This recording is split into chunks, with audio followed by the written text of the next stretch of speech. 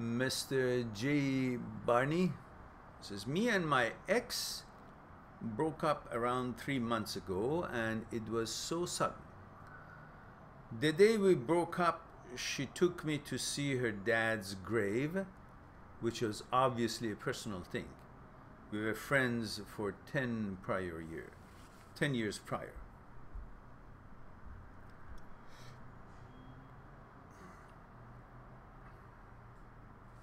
Then we got back to her house, and she told me she wanted to be alone and isn't happy anymore.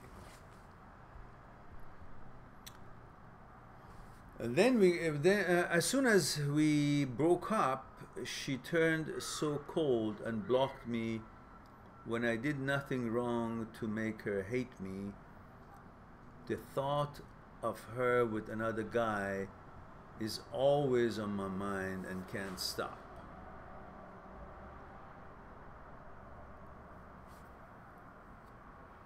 Even when it comes to education, I see her every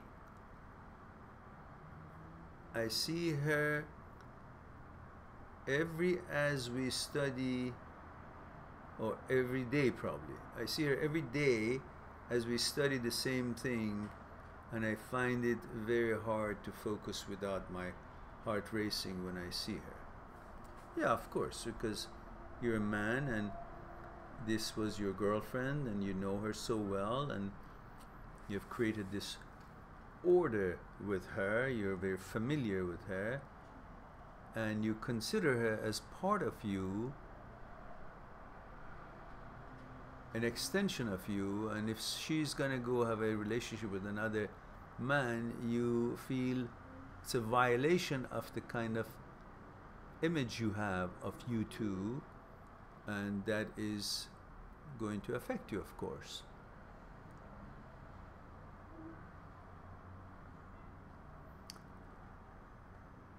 And also, how do I get past the point of not letting them bother you when you see them in person? Oh, what happened? Did I jump a question? Oh.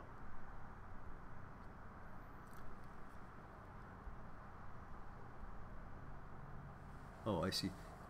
Even when it comes to education, I see her every day as we study the same thing. I find it very hard to focus without my heart racing when I see her. Just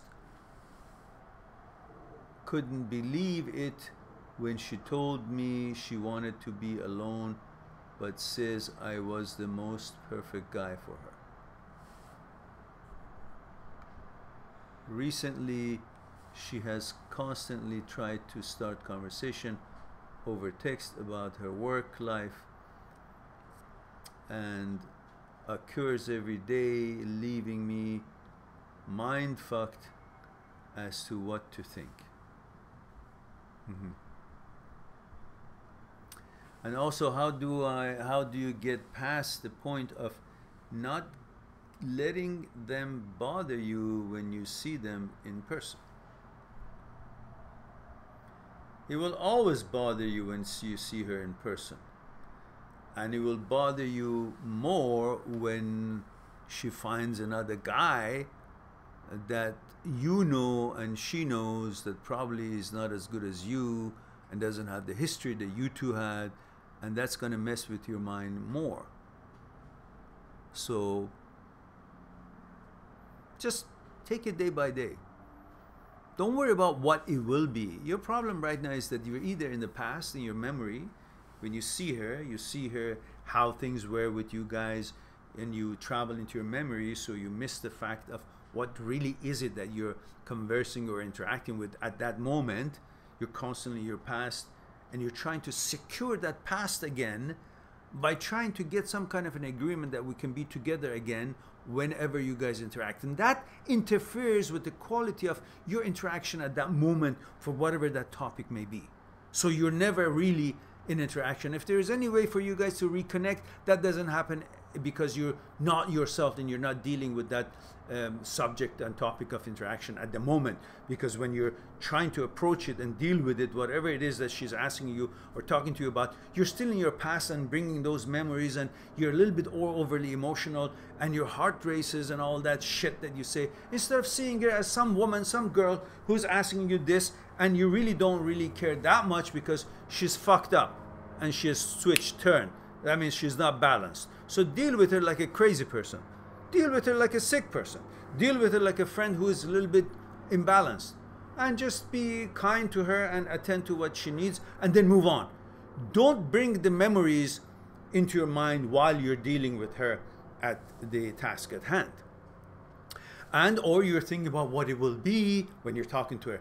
If she meets somebody else, how can I get back to her? So you're either in the past or in the future.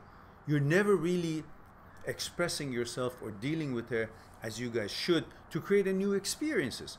Maybe that could be, eventually something new. So deal with it as something new, and let's see where does it develop to. If it did go somewhere good, you'll act on it. If it didn't, and she start, after her needs are over, you see she's hanging around with other guys, or she tells you she met this guy or that guy, then you say, okay, fuck it. Move on. I don't care if it was 10 years or 20 years. Doesn't matter. People change. You shouldn't try to make this life a constant, because it never is a constant. It's not an absolute universe. It's a relative world. Things change in it. It's dynamic. Everything changes. You try to hold on to it and turn a temporary, which everything is temporary, especially everything physical. If you want to turn a temporary to permanent, that's when the suffering starts. That's the definition of suffering. When you try to turn a temporary to permanent, that's when the suffering starts. So this, whatever it was, it was. Let it go, and whatever it is, it is. Interact with it, and whatever it will be, will be. You will decide then when the will be becomes it is. When the future becomes now, because there is no future waiting for you. There's no tomorrow waiting for you until it's tomorrow. When it's tomorrow, it's today, it's now. So there's only now. There's no other time. There's no past, there's no future, there's only now. Everything is happening in the now. Your future is based on what you do now. So don't fuck up now. Be with the now. See, interact with this crazy person who's changed. And the past is the foundation of the now. But it doesn't exist now. It's dead. The only thing that exists is now. So deal with it now. And then when the now is over, you go to the next now, whatever it is that you're doing. Don't bring these with you and keep getting yourself involved in analyzing it. Just enjoy the moment of it and let it be. And you will see if it develops in something or not. Then you're free. And don't try to keep the past, bring it, resurrect it. And that gives you pain. And free yourself. Maybe you meet another girl, much better. Because after all, you want psychological security. Through certainty, at least, is part of what brings psychological security, the elusive psychological security. So you may meet somebody else who's going to be committed to a relationship, not someone that after 10 years says, okay, bye-bye. That should be your clue. That, okay, move on. I don't want you to be too bogged down in this. Deal with it day by day. Just be yourself. Don't see her with the eye of the past. See her as she is now, and she is deserving only the attention that you can give it to her as she is now. Not that when you see her, you find her deserving to give all the attention that you used to give her because she used to be in such a way. She is not how she used to be. Therefore, she doesn't deserve how you used to be with her version in the past. Be, who you are and what she deserves as who she is now, today. All right, let's move on to